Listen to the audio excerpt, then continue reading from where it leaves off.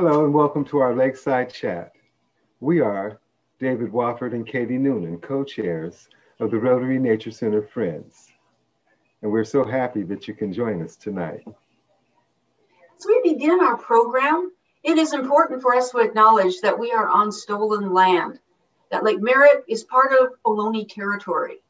We hear now from Corinna Gould, spokesperson for the Confederated Villages of Lishan and co-founder of Segura Te Land Trust. Good afternoon, relatives. My name is Corinna Gould. I am the spokesperson for the Confederated Villages of Lishan. We are here today at what most folks think of as Lake Merrit. We are in the territory of Huichin. Huichin is actually a territory that encompasses 6 Bay Area cities: Oakland, Berkeley, Alameda, Emeryville, Albany, and Piedmont. And so this is a place that my ancestors have been since the beginning of time. My relationship to the land that I have been born to, raising my children and grandchildren here, has been to tell the story, the truth of what happened on this land before other people came here. I'm hoping that as we begin to learn these lessons of fires in California, the pandemic that's happening, that human beings come back to living in reciprocity with the earth. Thank you, Corinna. Recorded in 2020, and her message is still so important today. We're thrilled tonight to be able to get together and talk about the effect that humans are having on our planet and how this affects the entire community of people.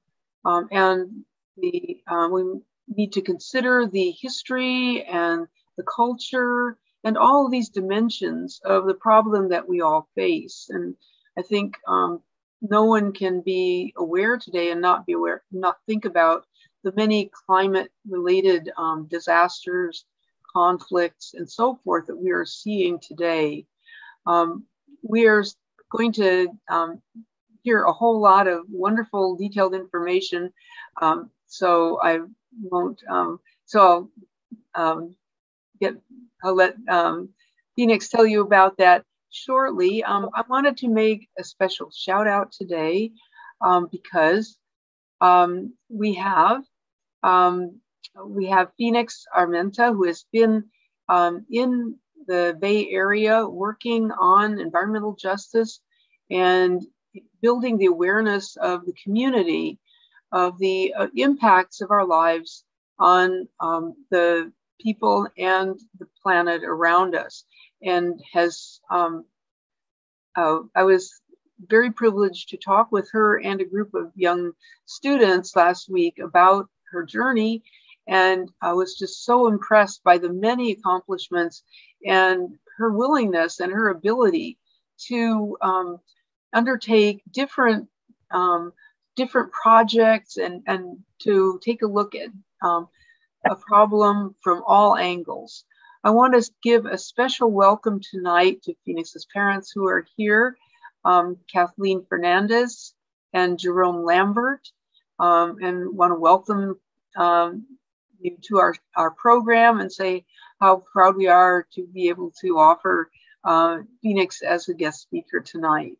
So the month of June was very rich in terms of activities at Lake Merrit. And we had an opportunity to interact with some students in our sister city of Japan through the GLOBE program. And on yesterday, our Oakland youth did some water testing measurements at Lake Merrit. And on the same day, though actually it was a bit earlier because their time is different, but they also went out to the shores of Fukuoka, the bay there, to do similar observations. And our students were happy to report that at that particular time of day, the water in Lake Merrit was healthy in terms of dissolved oxygen and salinity and other parameters that indicate its health. But this is an ongoing monitoring program, and it requires testing more than once, keeping up a a view of what's going on in the waters of the bay, excuse me, and Lake Merrit. The other thing that happened this month was truly weird. We had the appearance in Lake Merrit, in the lower left corner here, of a clinging jellyfish, which is not native to the California coast, has not been seen in the bay or in Lake Merrit, according to the records that we could find, including asking people at the California Academy of Sciences. So how it got here, and the tide gates were closed during this recent period, and what form of its life cycle is just fascinating. There's so many interesting observations and questions to pursue at Lake Merrit. We also participated in the California Academy of Sciences Snapshot Cal Coast. And we hosted a table right by the boathouse, and people dropped by and took a look at the organisms, invertebrate and vertebrate and planktonic, and loaded their observations up to iNaturalist. And then we used a very unique technique, probably not used anywhere else. We were able to go through the algae that was pulled up from the bottom of Lake Merrit by the algae harvester. And our interns helped us to do that. We found many fish that had not been reported yet as returned to Lake Merrit. So that was a pretty interesting finding. And in the middle, one of our supporters and wonderful friends, Adrian Cotter, from the Lake Merrit Underwater Observatory, showed the students what the lake looks like underwater. And it was quite different from what it had looked like before the algae bloom. So it was just a wonderful month of doing biology, water testing, and sharing this with the community. Hi, we're so thrilled to be able to talk briefly with Dan Kalb, the California State Senate candidate and a longtime advocate of environmental justice and water quality in the city of Oakland. And Dan, thank you so much for dropping by. My pleasure. Can you hear me? Yeah. Yes. Well, great to be here. I always love what you all do with Lake Merrit. All the nature center, all the activities that you all do to protect Lake Merrit, to inform people about the history and realities and ecology of the lake. It's always, you always have, as you know, I think you know this already, you always have a warm place in my heart. So thank you for everything you're doing and continuing to do. I know you have these Zoom gatherings. Is it like once a month or so, or twice a month? How often do you have these? We have them once a month. Yeah. I've been on a number of them, and so I really enjoy being on them. I don't have a lot to say. I'm actually recovering from a little bicycle accident a few days ago. But I just want to say thank you to all. I see David over there. Hi, David. How you doing? Hello, Dan. And if you don't mind me interrupting, I just want to say that you're being quite humble, and I'll let you rest and perhaps heal and speak on your behalf in terms of your years on the Oakland City Council, as I've known you, and how you've shown up in the forefront of the organizing and helping our communities and society move towards greater environmental awareness and activation and efforts to addressing climate change and sea level rise. And that's greatly appreciated. We've known you for several years and appreciated that work. Thank you, David. Appreciate that very much. I try to make sure that with all the many things we have, all the many challenges we have in Oakland, that the various environmental challenges should not be put on the back burner. We have to keep those up front and center. much of the time, and that's what I try to do and have been doing for many, many years, both during my time on the council and before as well. So I see Phoenix here. Great to see you, Phoenix. As for those of you who don't know, Phoenix was one of my staff people my first year in office, doing some great work in the city. So great to see her again. So I'm just going to listen for about 20 minutes or so, and then I have to go off. But thank you again for all you do, and looking forward to hearing part of the presentation. Thanks so much, Dan. Sorry about, I have a dog in the back, but yes. Well, okay. and Katie, as we go forward, I want to acknowledge, I think we have a former city council member with us this evening, Wilson Riles Jr. And perhaps after we hear a bit from Phoenix, he can have an opportunity to say hello as well. Oh, I'm so excited. Is it okay to start talking now? I just want to say, like, it's really exciting to have you here today, Dan. I didn't put this in my PowerPoint presentation, but I'm glad that you're here because Dan Kalb has been so instrumental in my journey, in my career. Like, he was the first person to give me an insider's view of what government was like. And ever since then, I have been like determined to get people to have that insider's view as well. And, you know, I think a lot of people, when you work with like a politician, you think, oh, you know, you're going to work with someone who's kind of dirty, whatever. And I was just so lucky to work with someone who had so much integrity and who was so smart and so capable. And in the year that I spent with him, I learned so much. So, you know, thank you for being here tonight. And also Wilson Riles has also been a really important part of my journey, a great friend, and it's great to see you all here. I guess I will share screen. Yes, thank you so much, everybody. Thank you, Dan, and get better. And we appreciate you so much for supporting the lake and us and Lake Merrit Institute. Yeah. Thank you again. Okay, so without further ado, we will introduce our guest speaker, Phoenix Armenta. Okay, thank you, Katie. Good evening, everyone. I would like to thank the Rotary Nature Center for having me here tonight. As you said, my name is Phoenix Armenta. I'm the Senior Manager for Climate Equity and Community Engagement at the SF Bay Conservation and Development Commission. I've been working in the field of environmental justice for over 20 years and have traveled the world working with communities on issues of contamination and environmental pollution. Tonight, I want to talk about my journey that took me across the globe and back here to Oakland, as well as look at some of the ways that we are addressing the issues of sea level rise here in the Bay Area. Particularly, I want to talk about how sea level rise is going to impact what we call vulnerable communities, communities that are at the front lines facing down the issues of sea level rise and contamination. So, I think this rather dark picture is a picture of me, a young me with my family on vacation in California. I had no idea at the time that I would one day live here, but I did know that on that vacation, I fell in love with the Bay Area.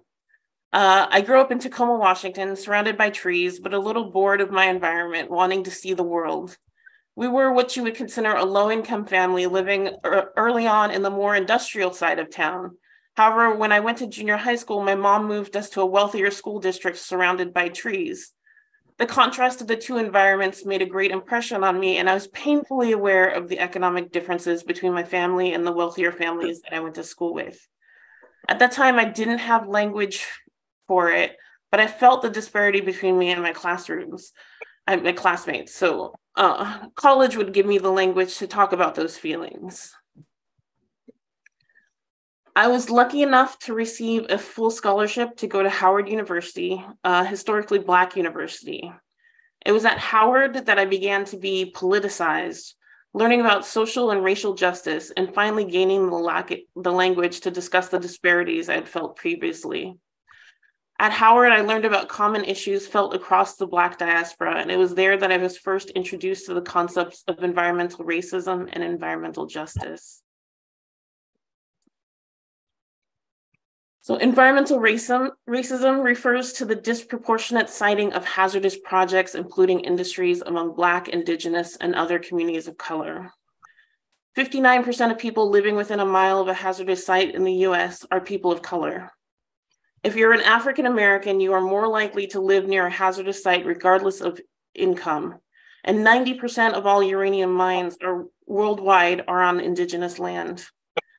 It was facts like these that enraged me and sent me on a path to pursue environmental justice. Environmental justice is defined as the fair treatment and meaningful involvement of all people, regardless of race, color, national origin, or income, with respect to the development, implementation, and enforcement of environmental laws, regulations, and policies, according to the EPA. So pursuing a career in environmental justice means trying to right the wrongs that have been made against communities of color and empowering those communities to be the ones who help to solve the pollution issues that they're facing.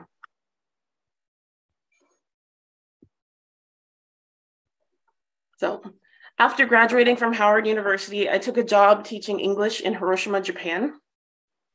In Hiroshima, my desire to pursue environmental justice commingled with my involvement with the anti-nuclear community in Hiroshima. I joined a group called the Global Peacemakers Association.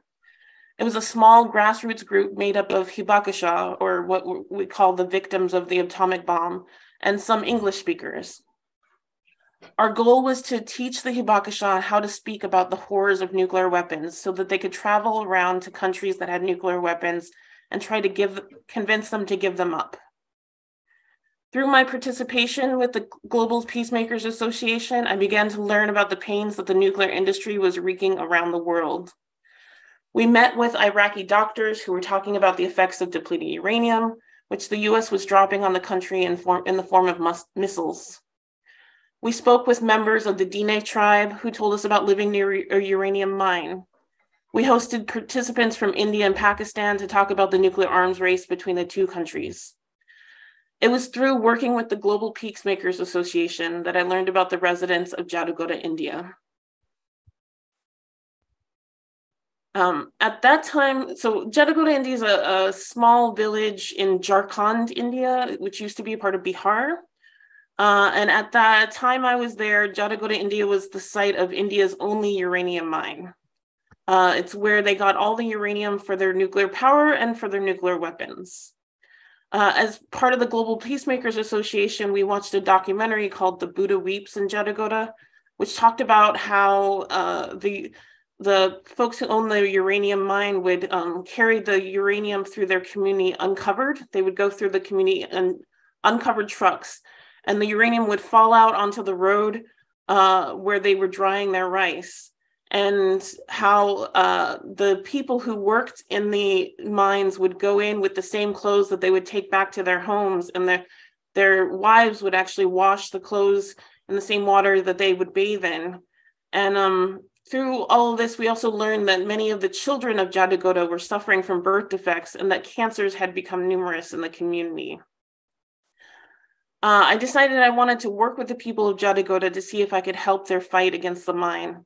I connected with and did research with the Jharkhand Organization Against Radiation, also known as JOR, whose members are pictured here. I was so inspired by their organizing that I started to want to be an organizer too. I mean, at that time I was at UC Berkeley doing my graduate research. And after finishing my graduate degree, I started community organizing in Oakland, California. Since then, I've worked on campaigns across the Bay and dug deeply into some of the environmental justice issues in this region. Okay, so jumping to Oakland, California. So this slide here tells a story about Oakland in 4 maps. The first map in the upper left-hand corner is a redlining map of Oakland. Redlining was the banking practice of denying home loans to members of certain communities in the 1930s. The areas in red were labeled undesirable, usually because they were communities of color. The second map in the upper right-hand corner is from Cal Envirus Screen. It shows how much environmental burden a community is experiencing today. The areas in green are the least environmentally burdened, and the areas in orange and red are the most environmentally burdened. You can see that the same communities that were environmentally burdened, today are the same communities that were redlined in the 1930s. If you look at the bottom left-hand map, you can see that those same communities are where most of the toxic sites are located. The bottom map is the EnviroStore map, which shows an inventory of toxic sites across California. And then finally, the last map shows predictions for where sea level rise is going to affect Oakland. You can see those same polluted, overburdened communities are going to be some of the first people to have to deal with sea level rise. Furthermore, sea level rise is going to disrupt those toxic sites, potentially sending pollution into people's homes. This is the issue that I'm now focused on in my work. Just to see what it looks like in reality, here are some photos of West Oakland. The first is of the port, which brings goods in and out of Oakland every day. Those containers travel through Oakland on diesel trucks that pour pollution into the air, putting West Oakland into the 98th percentile in terms of air pollution in the country. West Oakland is also home to a number of homeless encampments and the site of a lot of illegal dumping. These are just some of the issues affecting the community. In February 2020, McClymonds High School in West Oakland was found to have trichloroethylene, a dangerous cancer-causing chemical in its soils. I was brought in to help with the community engagement on this issue, and for me, it made the issue of cleaning up toxic sites a major priority. Environmental justice will only be achieved when everyone has the same degree of protection from environmental and health hazards and equal access to the decision-making process to have a healthy environment in which to live, learn, and work. Right now, there are so many barriers to making that a reality. So people living in environmental justice communities are rarely a part of the decision-making process, and the government agencies who are responsible for this are opaque and hard to engage. In my work, I've tried to come up with ways to get people engaged in planning for their own communities in a way that empowers them to be decision makers and allows them to participate on an equal playing field with those who are in power. So this is how the Oakland Shoreline Leadership Academy was born. So the Oakland Shoreline Leadership Academy was a project hosted by the West Oakland Environmental Indicators Project while I was working there, and it was funded by a $180,000 grant from the San Francisco Bay Restoration Authority. This is a picture of some of the participants at Judge John Sutter Park over in West Oakland. So the Shoreline Leadership Academy was a 6-month-long training and planning process that focused on the Oakland shoreline. We paid 14 participants to come out and learn all about the shoreline and make their own plans for projects related to what they learned. So we paid them $25 an hour. They went out to 6 different places along the shoreline. And they were put through a planning process where they all came up with their own plans and also were taught communications to tell their community what it was that they were learning about. So during the 6 months of the program, participants were expected to spend a total of 24 hours a month working on the Oakland Shoreline Leadership Academy. 8 hours a month were spent exploring a different part of the shoreline. 8 hours was spent learning the different topic areas on Zoom. And 8 hours was spent developing their plans and communication pieces to educate the public about what they were doing. During the course of the project, participants created Instagram and TikTok posts, got interviewed by local media, and even had a short video made about their efforts. So the idea put behind this was to get people the information that they needed in order to be able to work on projects related to sea level rise and shoreline planning. They learned the ins and outs of economic development, sea level rise, project planning, and green infrastructure, to name a few. The Oakland Shoreline Leadership Academy worked with a variety of stakeholders to lead trainings on different aspects of shoreline use and development. Each of the organizations brought in their unique expertise and trained the participants on how their institutions work and how the participants might work with them on their final projects. So we were able to partner with, as you can see, Cal APA, the Port of Oakland, East Bay Regional Park District, the City of Oakland, Save the Bay, Cal Academy of Science, NOAA, BCDC, and SFEI. The trainings were, tours of the park. We actually brought a naturalist in with East Bay Regional Parks. They learned the history of the parks. With Save the Bay, they did a restoration project. So they cleaned up the shoreline at MLK Regional Park, and then they did some weed pulling and learned about the native plant species there. NOAA came in and taught them about green infrastructure, green and gray infrastructure. SFEI came and taught them about operational landscape units. And through this, they were able to get kind of an insider's look at what it was like to do shoreline planning. So here's what one of our participants had to say about the experience. Being an OSLA participant allows me to learn and see the various ways in which our built-in shoreline environment can be enhanced to invigorate natural habitats for wildlife and promote eco-connected healing for people. Since starting the program, my perspective has changed drastically. I'm able to reimagine how humans and wildlife can intersect productively based on consideration and compassion for the well-beings of both. So that was Shy Walker, who was one of our resident planners. She's a West Oakland resident, and she's actually been one of our most successful graduates from the program. So since she left the program, she got a grant, a $5,000 grant, to figure out how to start her own nonprofit. And she's got her nonprofit fiscally sponsored. In the course of that nonprofit, she's already gotten a contract where she's going to be working with the Oakland Alameda County OLU, Oakland San Leandro OLU group to do a project at MLK Regional Shoreline.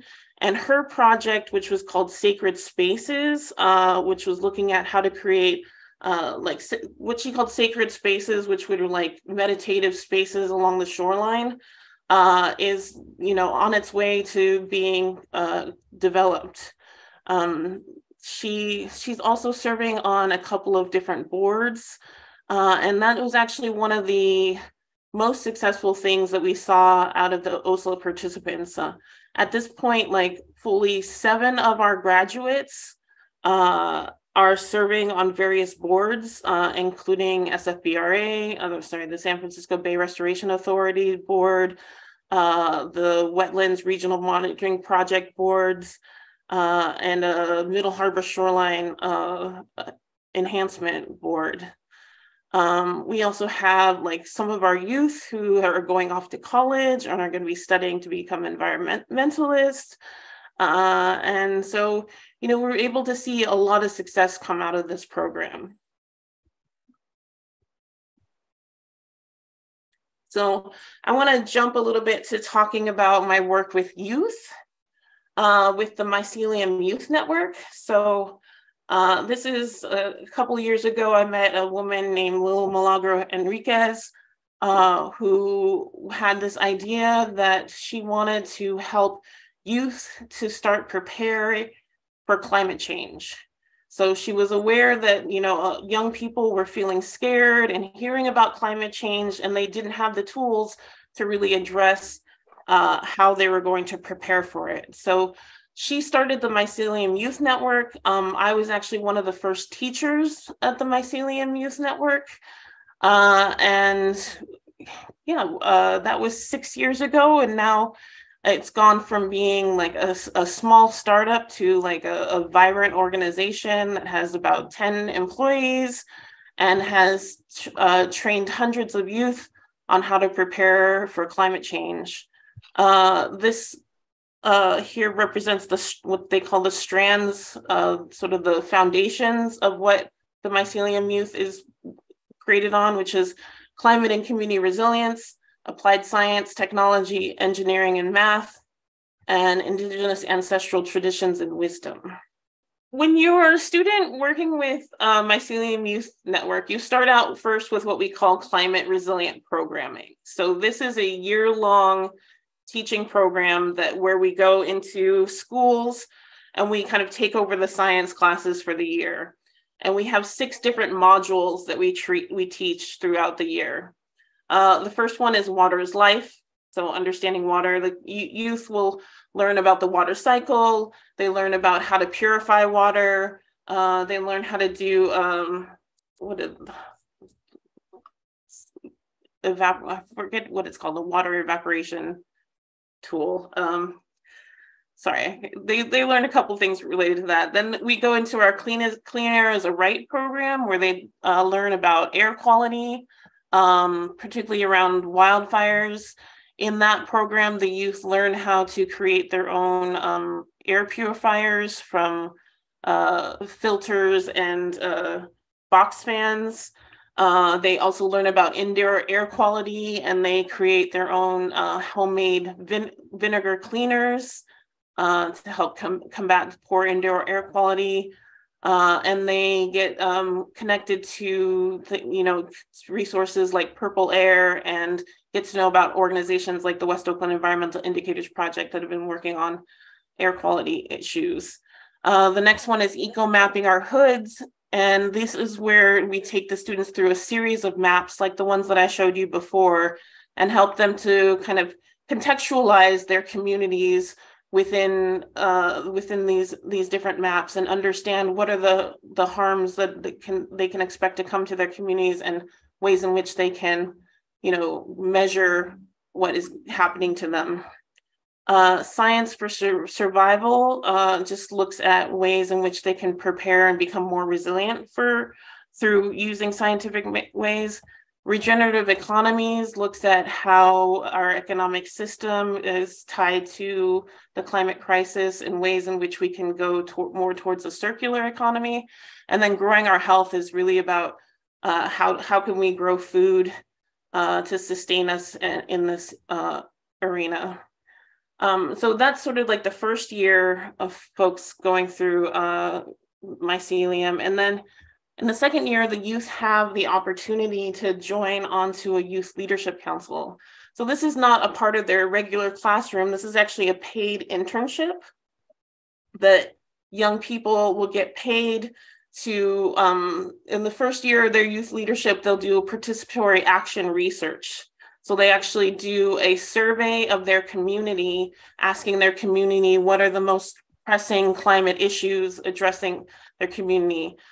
They also go on field trips and get to see different parts of Oakland, and they meet with climate professionals and do informational interviews with them to learn about the work that they're doing. And then they're able to pick 2 climate professionals that they want to work with in the future.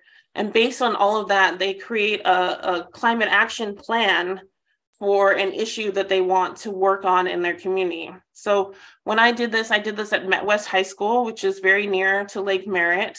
The students in the course of the year identified the fact that their school was a toxic site, and that they wanted to learn about how to remediate that toxic site. I kind of wanted to, this is kind of tricky because I'm changing things, but I kind of wanted to show you, let me see if I can do this. Where is it?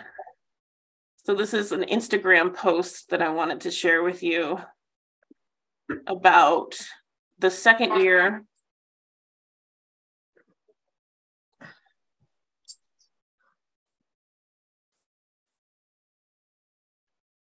So this is the second year of their program. They actually did a biochar project where they had biochar and sheep and mulch put down as a means to addressing like the toxicity of the soil in their campus.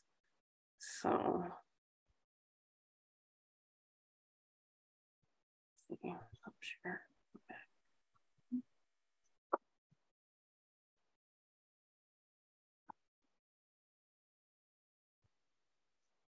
Okay, let's see, what else do I want to say about the Youth Leadership Council? So that project started out in 2 schools, but it's been spreading to schools across the Bay Area. There's also a group in Mission High School, and they chose a bioremediation project as well, but they chose to go with mushrooms. So they've been doing a mushroom project at their school.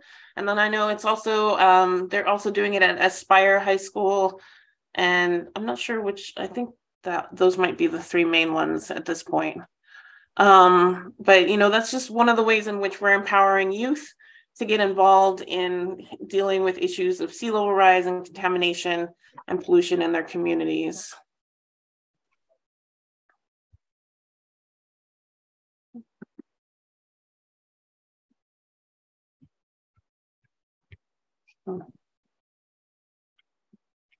Okay, so I'm going to talk a little bit about the work that I'm doing now with BCDC, the San Francisco Bay Conservation and Development Commission. So I actually started working on this when I was with the West Oakland Environmental Indicators Project. And we got introduced to the Bay Adapt, which is a regional consensus-driven strategy that lays out the actions necessary to adapt the Bay Area to rising sea level to protect people and the natural and built environment. So really, this is a region-wide effort to start planning for what we're going to be doing for to address sea level rise in the Bay Area. So I started working on this when I was at the West Oakland Environmental Indicators Project, and I worked on the joint platform. So this is kind of the initial plan that we have. It is a plan that has 9 actions and 21 tasks. Engaged over 360 participants in 2 public workshops, had a 30-person diverse leadership advisory group, of which I was one, 81 working group members, 10 focus groups, over 50 presentations across the region, and 55 endorsements from cities, counties, and states. So this actually lays out sort of the first aspects of what we plan to do in terms of implementing a sea level rise plan. So it has in it sort of ideas of like doing a region-wide communications plan, connecting with schools, bringing together and aligning agencies for sea level rise planning, and helping local jurisdictions with their sea level rise plans. And that is where we get into the regional shoreline adaptation plan. So this is the second stage after the joint platform, where we're actually going to be creating a series of guidelines for local jurisdictions so that they can plan for sea level rise in a way that's equitable and in a way that, you know, make sure that we're all coordinating together so that one area isn't making a plan that's going to help hurt another area. You know, we won't have San Leandro making a plan that's going to harm Oakland, or you know, Marin City making a plan that's going to harm San Rafael. We want to make sure that we have coordinated effort and that it's done in the most equitable way possible. So in this effort, we're creating those guidelines, and then that's going to lead to local jurisdictions to creating their own plans for sea level rise. And see, I think I'm ending early, but I want to say the next step for us is to actually create a region-wide Bay Area Shoreline Leadership Academy. So we plan on taking what we did in the Oakland Shoreline Leadership Academy as a pilot program and making it a Bay Area-wide program. We are looking to launch that in January of 2024, and we're in the plans for making it happen soon. So we're hoping we're right now looking for funding.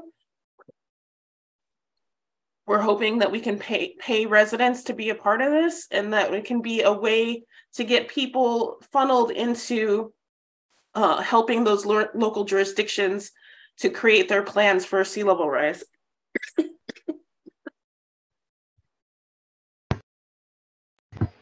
Excuse me. Phoenix, as we go forward, I wonder if you could clarify your role in your work, the distinction between your work with the Bay Area Shoreline Project versus the Bay Adapt Project.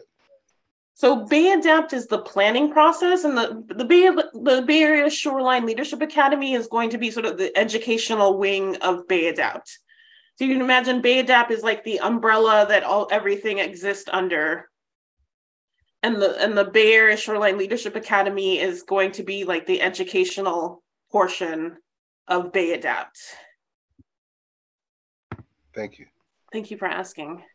And that's actually my last slide. This is my contact information. And I wonder if we can maybe open it up to questions. Well, before we get started with the questions, I want to let you know that your mother made it on to the excellent. Hi, Mom. But she's muted, so I don't know. Yeah, welcome. And such a rich presentation. So everybody, I want to thank you, Phoenix, and let's get some questions for Phoenix, who's done so many accomplishments, so much insight in different ways. I have a question. Yes. This is Danette's mother. Don't you think she's amazing? Yes, I'm so proud of her. Amazing. I'm so proud of her.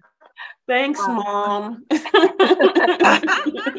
mean, it's truly amazing. I mean, I didn't know you that much, Phoenix, but talking to you, I was just telling the students that you have so much courage and so much willingness to see opportunity and to take on projects. And I think that's something I hope that that resonated with them as something that would be helpful going forward for them. So we're going to put Phoenix's contact into the chat. Also, we've accumulated some background resources, which we'll send to everybody in a post-chat email to everyone. Let's see. We have anybody put in some questions? Oh, very good. Somebody added that. Awesome.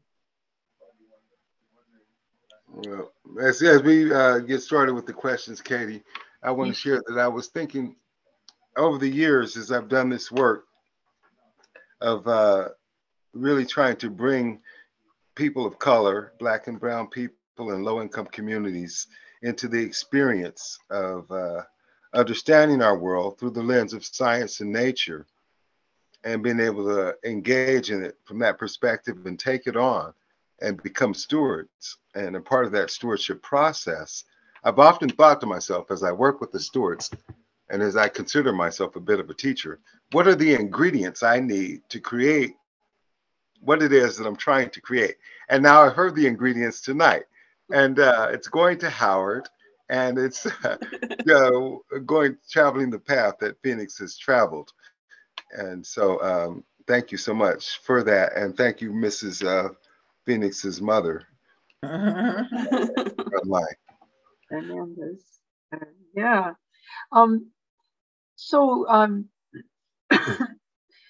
Yeah, I'm really interested in finding out more. I'm really interested in how the ideas of how society as a whole can embrace some of the insights that you've had. Mm-hmm. You've done wonderful projects with youth, and I think that has to be a starting point, a very important starting point. And I'm wondering how helpful, or how have you found the scientific community, which has accumulated a lot of knowledge on some of these effects. What message would you have for them, or what would you like from them in terms of helping move ahead environmental justice? Yeah, I think one of the things I kind of mentioned, but I wanted to highlight, is the idea of like paying people from these communities to be a part of the process. We see a lot in government and like academia. Folks will come into a community and talk to people and kind of mine them for their information and not see that as like a valuable thing that should be paid for. And so that's really why with the Oakland Shoreline Leadership Academy, we wanted to make sure we actually paid people to be a part of the process. and recognize that they're valuable contributors. Also with the Mycelium Youth Network, where we paid the youth to be a part of this. So we wanted to recognize that what they're doing has value, that they're valuable, and that they should be paid to be part of the process the same way any stakeholder should be. Excellent point. Yeah. Perhaps we could check in with the Councilmember Wilson Rouse Jr. if he's still with us, and see if he had a comment or question. Yes, I do. Thank you, David. I'm honored to be here among so many heroes and sheroes around the climate crisis, that we have the local heroes and sheroes, and to see so many friends like Betsy Schultz and Dan, and particularly Phoenix. My question is around McClymonds High School. I don't think that the toxin that's in the soil that you indicated is the only problem at McClymonds. I think they also had some lead pipes that they were trying to deal with. I was wondering whether or not they had reached out for any federal infrastructure dollars to deal with any of those items. Not that I know of. So the McClymonds issue has actually really been disappointing for me, because it doesn't feel like much has been done. When they found that there was trichloroethylene, they did some testing, and they primarily tested the air quality. And I didn't know about lead in the pipes, but I know in that report, they also talked about some volatile organic compounds that were in the air there as well, but they didn't find trichloroethylene in the air, and so they deemed that it was safe for people to go back. Now, I don't agree with that. I feel like, if trichloroethylene is a problem when it gets disrupted from the dirt, I'm just like, well, have you met kids? Like, they're in the dirt, like so I still feel like there's a lot to be done with that, but with working with the Department of Toxic Substance Control, as you can see, there's so many toxic sites, and there's just not a lot of money for remediation. And so I think they their prioritization for how they're dealing with sites just hasn't included McClymonds as of yet. How would sea level rise, if at all, affect McClymonds High School and or that particular issue? Well, so I actually think that groundwater rise is already kind of the reason why McClymonds is an issue. Because if you look at the McClymonds High School, around the school is where the trichloroethylene likely came from. There's a dry cleaner about a block or two away. There's a metalworking a place that's half a block away. And so those are likely the places where the trichloroethylene came from. And it's likely that through rain, through flooding, through groundwater rise, that's how the chemicals migrated over to McClymonds. And so what we would expect with flooding happening is that would just continue. And the other thing I wanted to say is that they tested the school, but they didn't test any of the houses or the communities around the school. And so it's very likely that the community members have that in their backyard, but they're just not actually doing the testing. Thank you. We have a couple of questions in the chat now. Yes, we had one from, I'm going to say your name wrong, but it's Praveen. Praveen. Did you want to ask your question?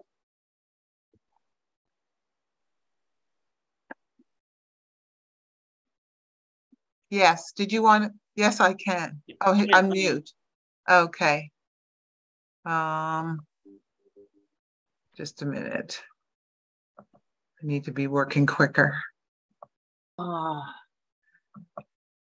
yeah. So my question is, you talked about at some point sort of like a Bay regional plan where you're planning across different counties and governments. And I'm kind of curious, well, what are the challenges that you've seen in that, especially given some of the income disparities between jurisdictions? And then also, I kind of wonder also, like, are there counties that really externalize like their environmental impact right now to other counties in the Bay? Like, ooh, ask me to tell on people. I don't know particularly if there's any county that's currently doing that. There are some folks who are really like addressing the issue for them and not for the communities around them. I don't know specifically if I can say which is, but to your first question about like what are the challenges we've seen working across counties is I mean, I think one is just getting the diversity of representation for folks across the counties and making sure that it's not, just mostly white men who are making the decisions has been a real challenge. So we've had to work just like really hard on that. And then I think just some areas just they have different ideas about how they want to deal or address this. Like we have one area where they want to put up, seawalls. And as BCDC, we don't really think that seawalls are really like the way to go. And so there's differences of opinion on what's going to be the way to address it. And we're going to have to resolve those differences of opinion because we can't have one jurisdiction just making a decision to put up a wall and then, it's basically going to affect the other jurisdictions from that. And then one of the issues too that we came up, I don't know if this is really about challenges across counties, but when we did the original sea level rise projections, we were looking at water that was coming from the ocean, and we weren't really looking at groundwater rise. And lately, folks have been looking a lot more at how groundwater rise is going to affect it, and it's probably going to affect much further inland than we are expecting. And lead to possibly like a lot of liquefaction, a lot of flooding. I hope that answered your question. It did, thanks. Phoenix, what sea level rises do you anticipate in the future, and when might those occur? Yeah, so I'm not a sea level rise like scientists, but we are projecting 1 foot by 2050 and between 3 to 10 feet by 2100. And could you say that again in English? No. 1 foot of sea level rise by 2050 and 3 to 10 feet of sea level rise by 2100. Again, we'll have to go to some graphics for that at some point so that I can understand what that may mean for Jack London Square or downtown Oakland or Lake Merrit and other lower level environs. Well, the map that I showed of the sea level rise planning is from a tool that we have called the Flood Explorer. And you can actually look and you can, it has I can show it to you if you want, if we have time for that. But it has a toggle on it basically where you can show 1 foot up to 9 feet, I believe it goes to. And can someone help get that link into the chat? Yeah, I'll put the link in the chat. Yeah, so you can. I've had a chance to look at, and you can take a look at a number of consequences as well on various activities and see how they're distributed based on these models, which have a certain degree of uncertainty around them. I think they're looking at some of the more some of the more extreme predictions that might indeed happen. So we can definitely share that information in the chat. I'd like to ask everyone to pause real briefly as we're getting at the end of our hour. We'd like to do some thank you slides, and then if Phoenix is willing to stay a few minutes more after 8, we could maybe get those images up and take a quick look and answer a few last questions. Would that work for you, Phoenix? Sure. As we finish, I thought it would be interesting to point everybody in the direction of a very interesting blog by Andrew Alden called The Age of Groundwater in Oakland, and talking about the mining of gold water and the various interactions between different groups in Oakland, rich and poor, powerful and not, over the use of groundwater, which we know is being mined at a unsustainable rate and affecting a lot of world processes. Then I wanted to mention also that Jerry's book about Lake Merrit will be published any day, and we released, if you're interested in that, there's a link there. Could you call the cat somewhere else? Ah, yes, okay. Then like to thank everybody for coming today and making this such a special evening, and hope to see you in August. I didn't change my slide, but we want to thank Phoenix, and we'll change this later, and many of our partners here at Lake Merrit who help with our programs, Rotary Nature Center Friends.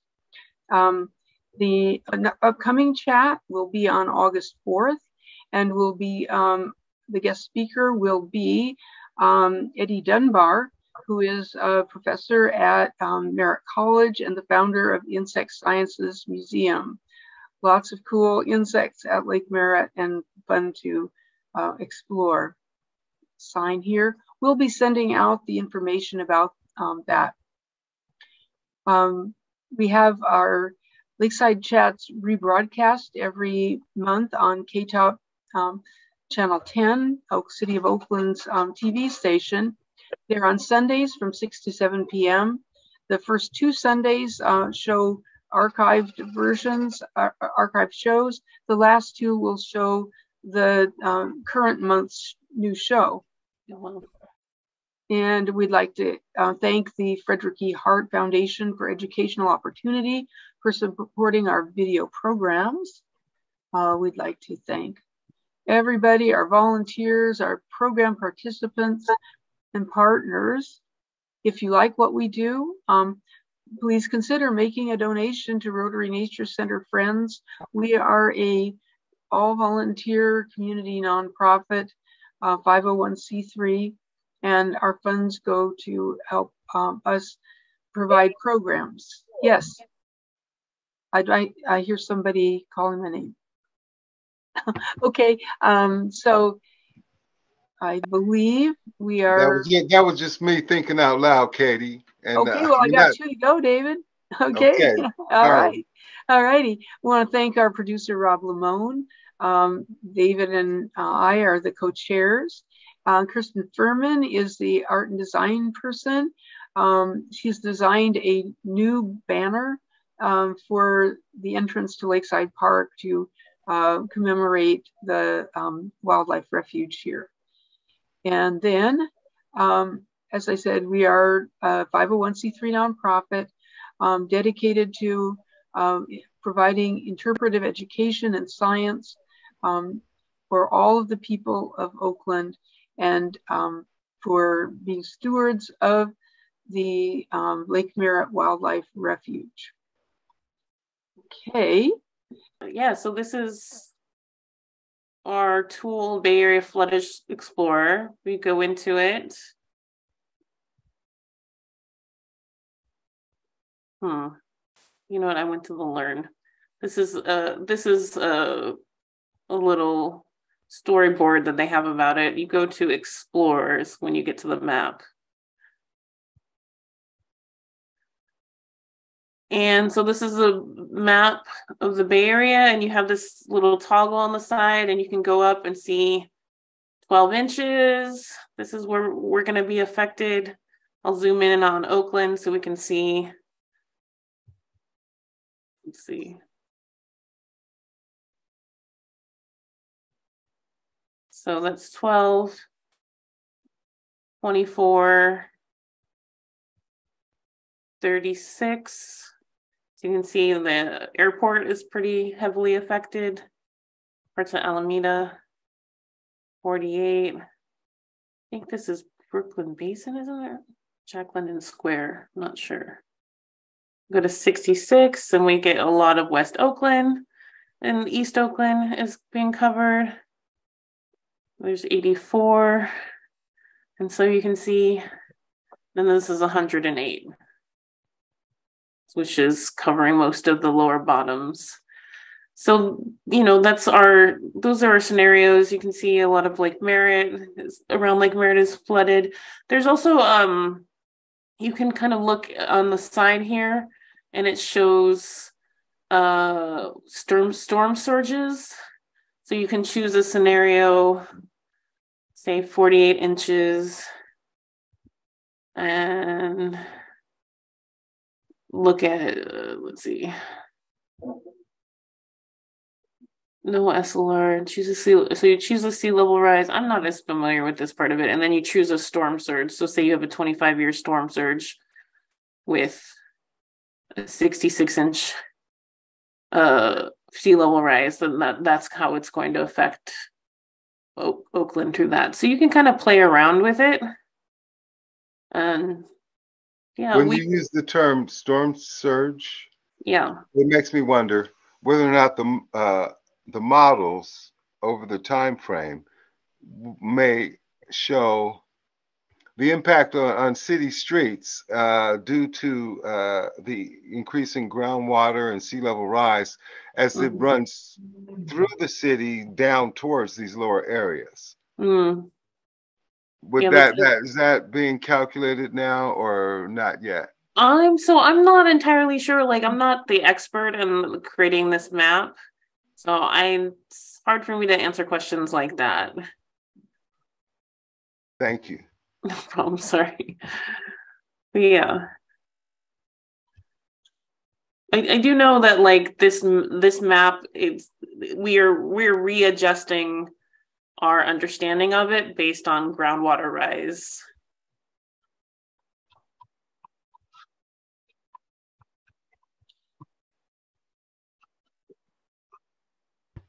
So during the atmospheric rivers that we've been experiencing, I think have people been noticing or commenting on the storm surge that's experienced and which communities are being affected the most by that, I wonder?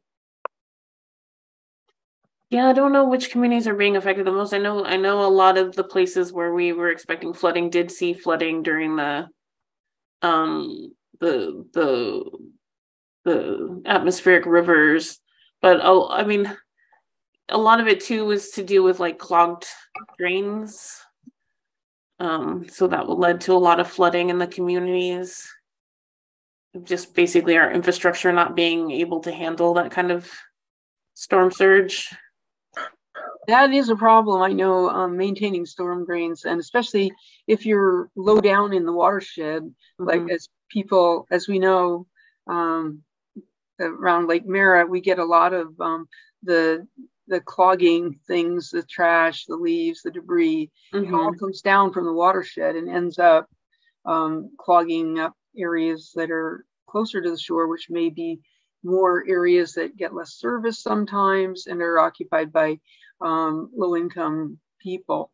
So I was in a classroom, and it was right after the storms, and I was struck by the recollections that the students had of how their streets had been affected by the atmospheric river, and somebody actually had to wade through water to get to their front door. Yeah, wow.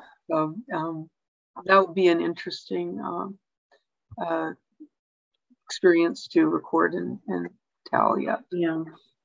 And I think and also to your question about the shoreline, the toxins and the movement of toxins based on it, I know Dr. Christina Hill at UC Berkeley has just put out some information about movement of contaminants due to groundwater rise. So it would be good to, if you're interested in that, check out her research.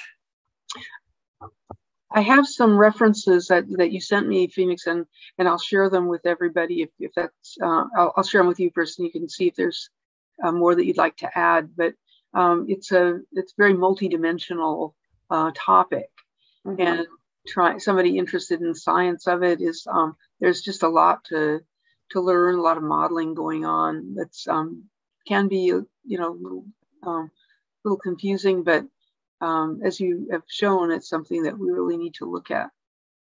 Well, we have a comment from someone, Dick Bailey, who's somebody who's worked in this field for a long time and has given it a great deal of thought.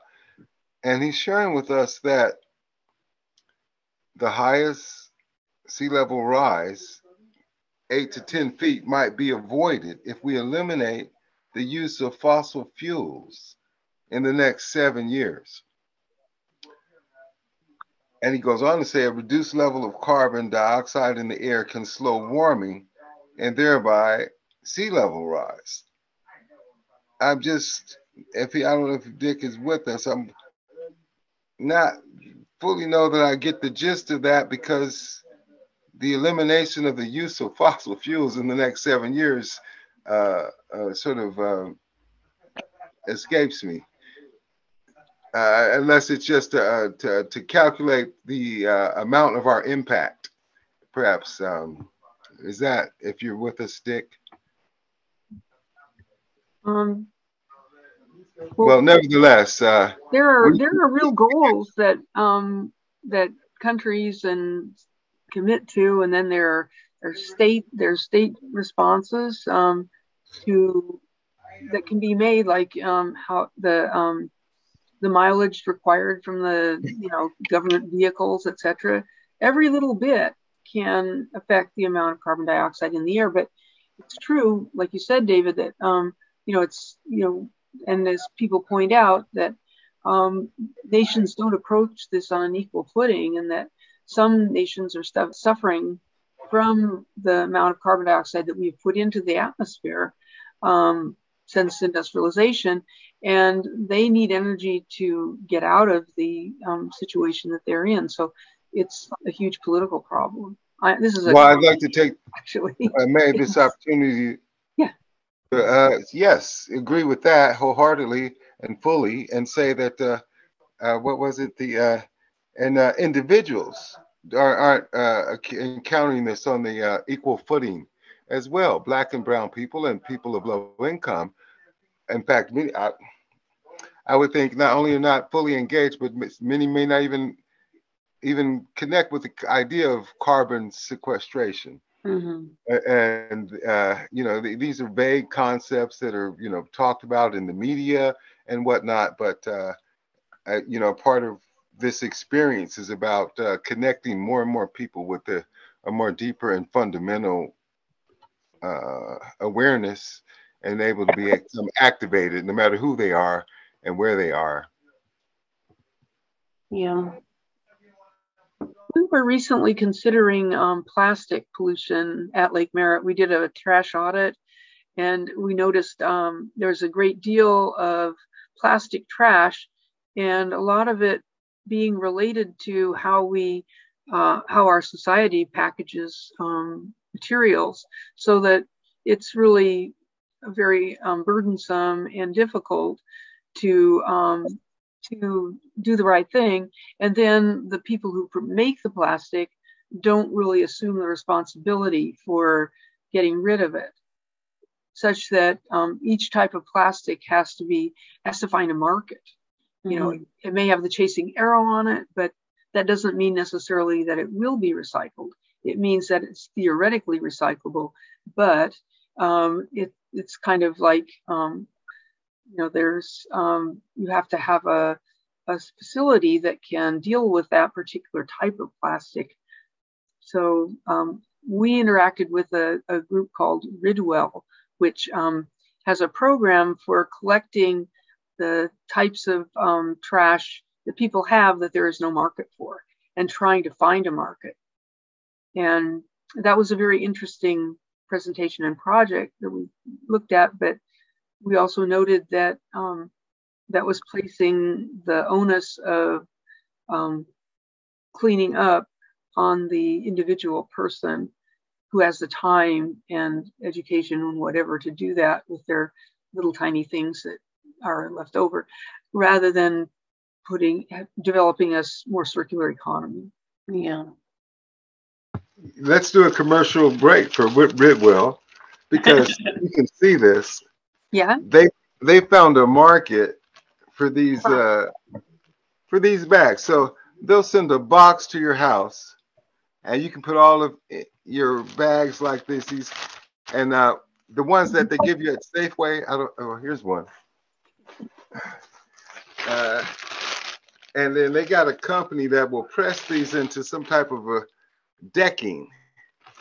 And so they're able to collect them. But you have to become a member of their operation. But, it's amazing and I guess useful, because otherwise there's really nothing you can do with this.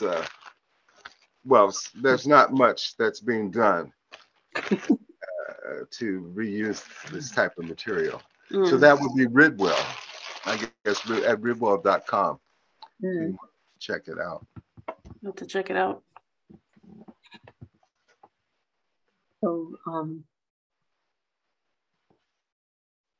Jerry Lips is coming in again. As I know we're getting into time, but Jerry, most of these estimates are based on the warming of seawater causing expansion of sea level rise. It does not include melting or collapsing of glaciers.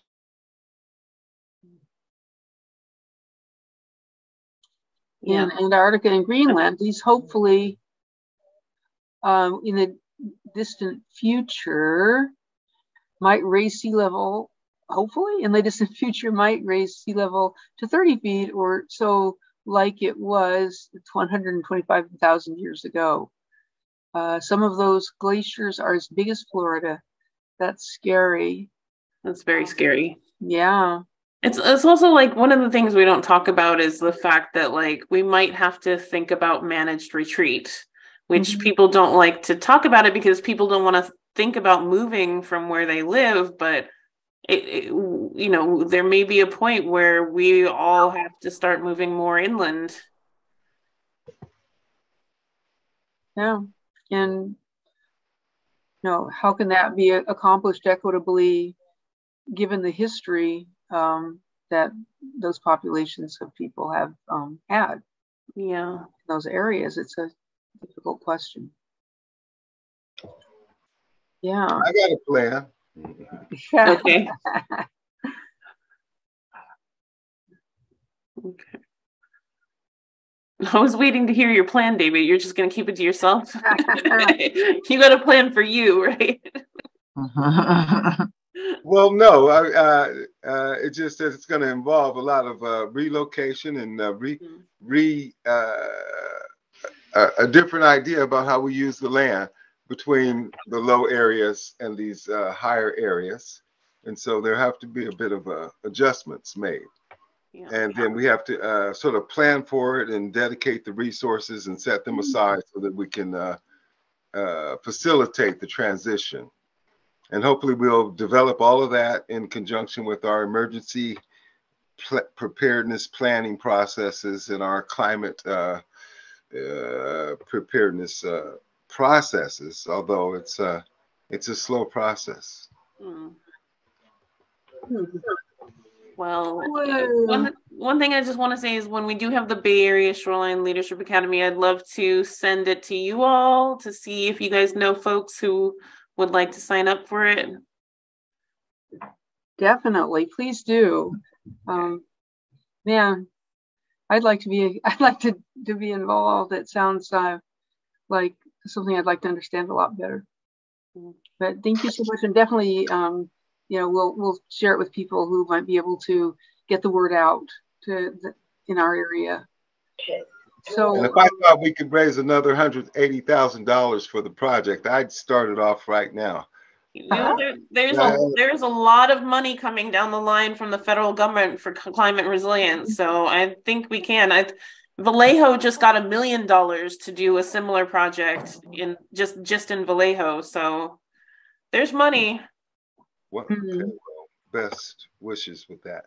Thank you. Yeah. Well, thank you so much. We have more questions. And Phoenix, if people send in a question, we could forward it to you, right? If you Certainly. That would be wonderful. Yeah. And really look forward to hearing the progress of your Leadership Academy and the new phase. And it sounds just so valuable. I really appreciate you doing that work. I wish really thank everyone for coming this well, holiday. I think Jean wanted to ask a question because she raised her hand. Jean, can I unmute you? Let me see how I can do that. You can unmute yourself now, Jean. Thank you. Good. No, I was going to say is that the estimates for sea level rise keep going up. So I was aware of the status of the modeling, including the melting of Antarctica and Greenland as of 15 years ago. And then 3 feet rise was one of the somewhat higher estimates of what it would be. And now it seems to be the lower estimate of how much it's going to rise. So things are looking worse now than they were looking 15 years ago. And I have another question, which has nothing to do with tonight, but which I can't seem to get answered anywhere else, which is what happened to the birds in the fenced-in area near the nature center? The pools are all dry, the birds are all gone. What happened? Well, I think it's pretty clear that there was a management decision made not to fill the ponds and not to do whatever repair needed to be done to make them hold water. So, if you're concerned about that, talk to the city and the people who are in charge of park maintenance and particularly the maintenance of the ponds. Because there are all the pictures of the birds, and the big bird sanctuary, except they're gone. So. They are. This is a slow season for birds. We've actually had a lot of terns, spectacular terns out there. The number of species is held pretty good, but there's been a drop in the number of individuals. That's a continuing trend.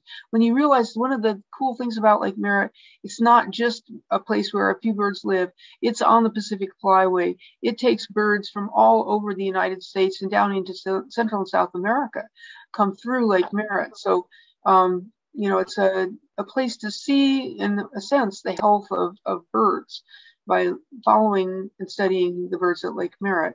We did have the fish kill, which did eliminate a lot of fish and probably may have kept some of the birds out in the first part of this year. The fish are coming back, and how that might restore the birds that we're looking for. That would be something to be followed and monitored. And I think there are people who are keeping their eye on that, thankfully. So is it possible to put out anywhere, on the web about who to contact about the missing birds? I keep hunting around for it, and I see nothing. About the empty pools and the missing exotic geese and such. Yeah. Oh, sure. The information just isn't there. And no, it isn't there. It isn't there. There's been a big change. There have been a lot of changes in the departments and who's responsible for what, et cetera, et cetera, et cetera. Bottom line is, it has not been a priority. So I can give you some numbers or emails to express your concern. And I think that's where we are right now, just to express your concern. Okay. Well, and Jean, you will be joining. If we can follow up with you, past this talk, you will be joining a chorus of us who have been expressing concern about. But as I say, I can't find it on the web. I'm searching Lake Merrit birds. Where did the birds go? I keep doing every kind of search I can think of, and I don't get anything. So it would be nice if this chorus got, so you could find it when you Google. I hear that, and we're going to take that under consideration very strongly. Definitely. We'll include something in an email to you and to other people who might be interested. If you want to send an email to me at ktnoon@aol.com, I'll try to follow up on that note with those people. Well, you know, Jean is very concerned and probably deserves a more proper response. Ms. Jean, we've been, as a nonprofit community-based organization, we've been interacting with the City of Oakland and the Public Works Department and the Parks and Recs Department, and over a number of issues related to Lake Merrit, and more recently,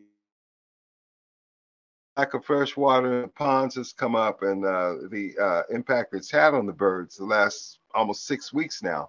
And we've been involved in communications, frankly, to no avail.